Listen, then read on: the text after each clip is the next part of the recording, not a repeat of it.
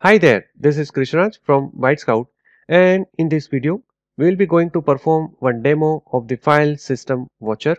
Well, the file system watcher, as its name suggests, is a component class in .NET Framework that continuously monitor your files or configured folders. You can define files or a whole directory to look after and have a custom action that notifies your every time those files or directory have been changed. So here we are creating a file system watcher object called a file system watcher, and we passing path of the directory which we want to monitor in the constructor of file system watcher class, and then we have set a filter. In our case it's star.txt, which means here we want to monitor only .text files, and then I have set a notify filter of the file system that we are interested in being notified. For example, in our case it's file name, file size and file attribute. So here I'm just creating a filter to notify us when there is a changes to the file name and file size and the attributes such as read only or hidden.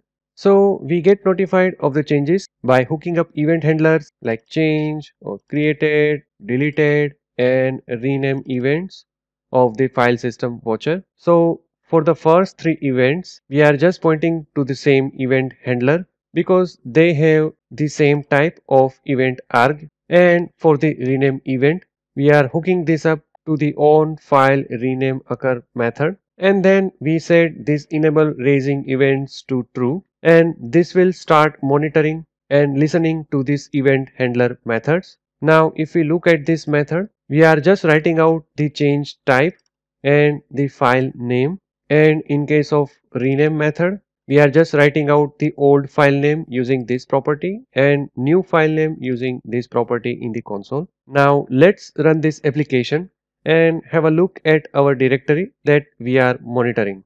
Now let me create a new text file. Notice here in the console we have got our file changed event and the type of the file event is created. And now let me rename this file, and this time you can see that we get our file rename event handler. So here we have our old file name and this is our new file name, and same way when I delete this file we get the deleted event and the file name. Now let me recreate a new text file, and then let me open the property window of this file. Now in this attribute, if I change any of these two attributes, say for example if I mark this file as read only and click on apply button, you can see that our change event is fire.